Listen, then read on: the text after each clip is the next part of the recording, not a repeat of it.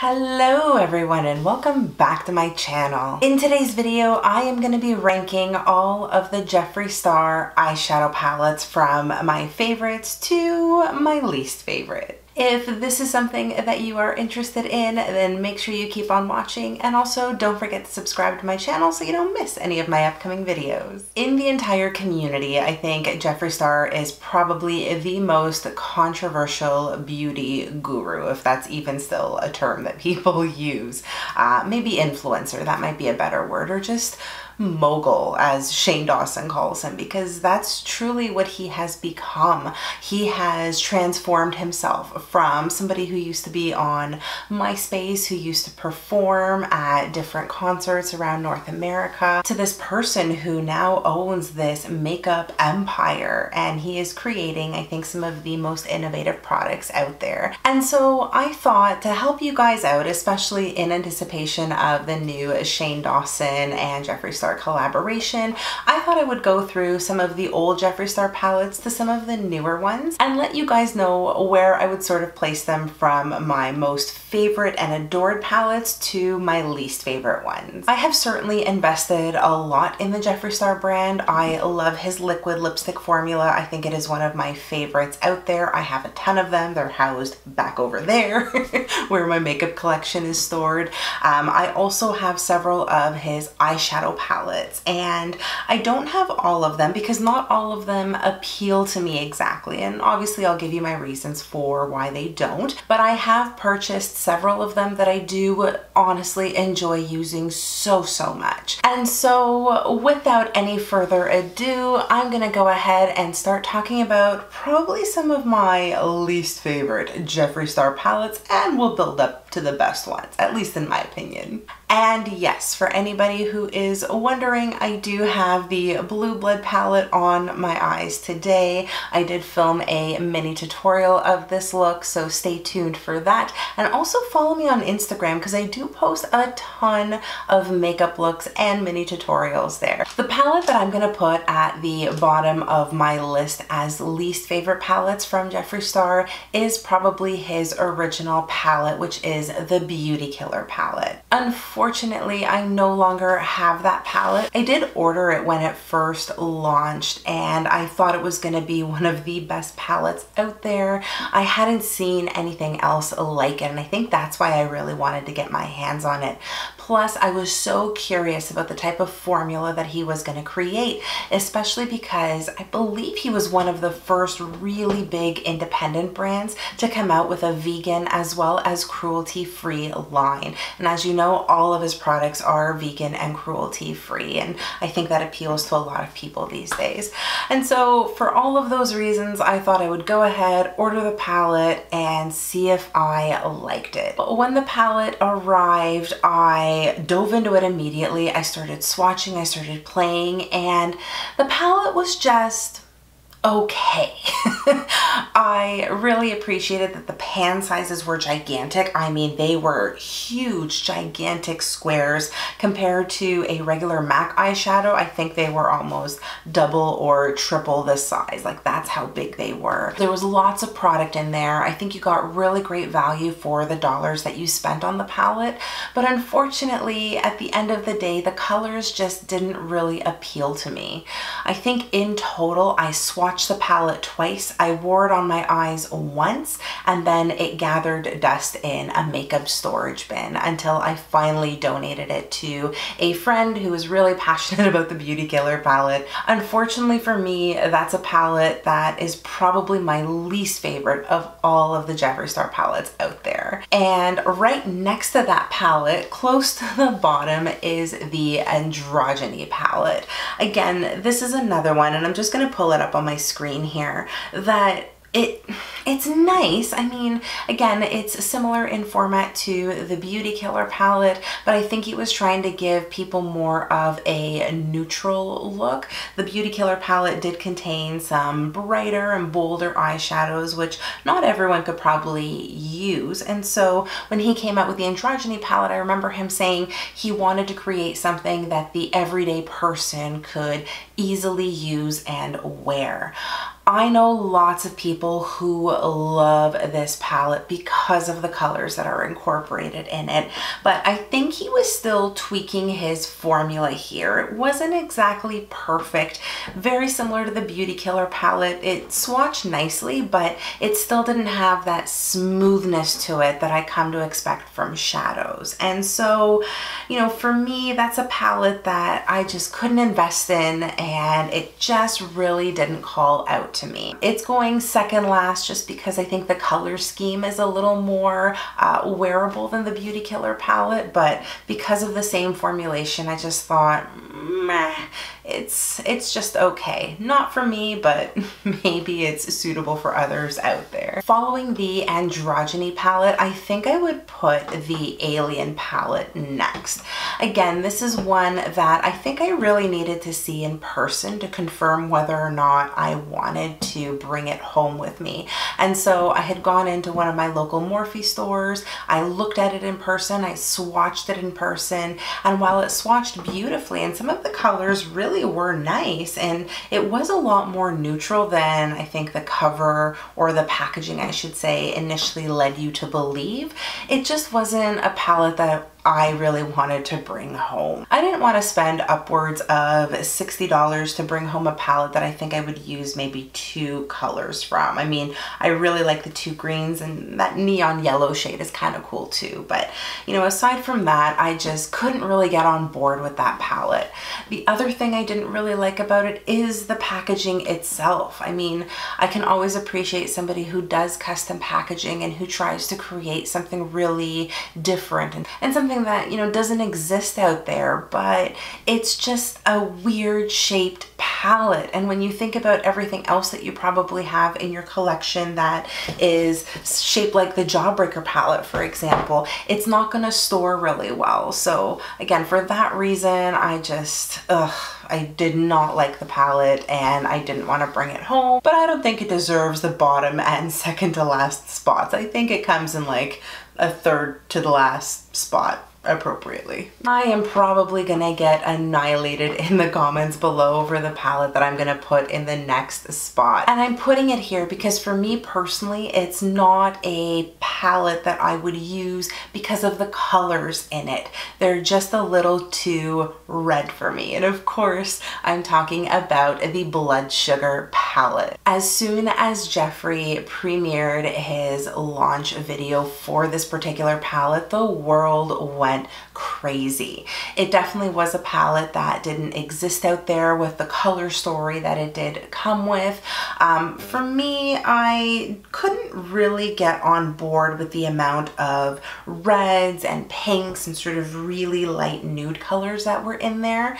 I did like some of the purple shades. I loved the packaging. I thought the packaging was just, again, something so different, but I didn't think it was a palette that I would get a lot of use out of. And again, that's why I'm ranking it where it is, because it's just not well suited for me. But the formulation of these shadows is wonderful. I was able to play with this in the Morphe store. I felt it, I swatched it, everything swatched and looked beautiful, and I don't think I've heard many negative reviews, if any, about this particular palette. So it's done quite well. Unfortunately, it's just not one for me that I need in my makeup collection. Now that we're climbing closer to the top of the palette pyramid, you're gonna begin to see palettes that I use quite a bit because I really enjoy the formulation, and it took me a while to appreciate a pressed pigment and to learn how to work with a pressed pigment. But once I got a good grip on that, I was able to really enjoy the Jawbreaker palette. This one here is the mini palette, and it is going next just because I think the color story is a little limited. I mean, I do enjoy that it's got more purple in here. It's got a nice hit of orange. Again, some really, really gorgeous colors. But I don't believe this is a palette that can create unlimited looks. But if you do want a small Jeffree Star palette to just start playing around with his formula, I think this is a good one to add to your kit. I think this palette is good, but it's not as good as the gigantic gigantic Jawbreaker palette. So this is the full size, and I absolutely adore this palette because of how many colors and options you have in it. And that's primarily why this one is coming in my top 3, in 3rd place in particular. Like the mini Jawbreaker, I think there was a bit of a learning curve to using these particular shadows, mostly because a lot of them are pressed pigments. And I have found the best way to wear a lot of those shadows is to just tap them in place, get the pigment where you want it to sit on your eyes, and then only blend out the edges. Because if you do start over blending pressed pigments, they do lose their color and their vividness, and you're just gonna have to keep on packing the shadow in order to get that back. So again, a little bit of a learning curve, but man, these colors are so good. This is a palette I do bring out quite frequently, and yes, it's probably looking a little intimidating because of how bright some of these colors are, but don't be fooled, they are incredibly wearable. I also really like this one because, like the Jawbreaker palette, it is made of cardboard, it's a lot flatter, and it's really easy to store. And I can also tell that there was a lot of thought that was put into the packaging, the design, the embossed Jawbreaker on top, the splashes of paint and all of that. I mean, it's just a great palette. Coming in 2nd place, and believe me, this was a surprise because I was not anticipating liking this palette as much as I did. When I first saw this one online again during Jeffree's launch video, just kind of thought, meh, it looks okay. The colors are just a little bland for me, and I wasn't super thrilled about the middle row of colors because of how gritty they just look. And with this particular palette, I wasn't able to see it in store first. I just had to order blindly online and hope that I would enjoy it. But one day I decided to pull the trigger, and I thank my lucky stars I did that, because this is no longer available on Jeffree Star's website as far as I know. It is, however, still available on Beautylish, and I'm talking about the Thirsty palette. Oh my goodness. I think this was one of the first larger Jeffree Star palettes that he created for one of his summer collections. As neutral as this palette looks, you can do so much with it. I love these bright pinks up here. I love this middle row now that I've come to appreciate it a little bit more and I've learned how to wear these colors. At first, I actually didn't like them because there was so much fallout. They were super gritty to the touch, but I learned to create looks. I learned to use glitter glue, which did take me a minute to get on board with. But once I did that, I could really appreciate these colors. The only one, and I'm going to say this in this video, that I think needs a little bit of building and it doesn't come off as pigmented as I would want it, is this color up here called Taste Buds. It's just a very light neutral pink color. Maybe that was done on purpose so it can be super wearable for everybody, but personally I would have liked to see a little more punch with that color, especially because the other colors have a really great punch to them. Of all the colors in this palette, Filthy Rich is probably my favorite. This is the color that I wore pretty much all summer if I was wearing anything really glittery or shiny on my lid. I was using these two colors quite a bit. I was using Splash and Submerge. I used Quench a few times, but this color here was the perfect topper to so many looks. I wore it on my birthday. I loved it. It stayed on all day. I didn't get any fallout, and yes, I used a glitter glue. It was just amazing. And again, I really appreciate the packaging. Mirror, it's flat, it stores really well. It's just a solid palette, and for me, that's why it's coming in number 2. And coming in at number 1, which is probably no surprise to anyone, I think I kind of alluded to it at the beginning of this video because it is what I am wearing on my eyes today, and through your fantastic powers of deduction, you know that is Blue Blood. The Blue Blood palette is certainly one of my favorite palettes. I think this is so unique and different from anything else that I have in my collection. From the packaging to the formula to the layout, I think this is just an amazing palette. The packaging is a little bit bulky, as you guys can see. It's rather large, a little bit challenging to store. It does need some extra room. It's got this clasp here that you open. There's a beautiful mirror in there, and then of course the colors in the palette. The color story in general of the Blue Blood palette really speaks to me. I love the shades of blue. I think they are quite wearable, even though some of them can be super bold. You don't necessarily have to do, I mean, even what I did today with my look. I think you've got a lot of neutral colors in here that can be worn on a daily basis. You've got these beautiful nude colors, some more pastel colors down here, a frosty white, and then of course your bolder sort of blue colors and metallics over here. Some of the metallics are a little on the crumbly side, like Ocean Ice, for example, which does have glitter infused in it. I think that's probably the crumbliest color in this particular palette, but as long as you do your eyes first before your foundation, you're going to be perfectly fine. Don't you worry. This palette is just amazing. I think all of the mattes are delightful. The one that kind of gives me, I'd say probably the most problems is the color Blue Blood. I just don't think it's super pigmented.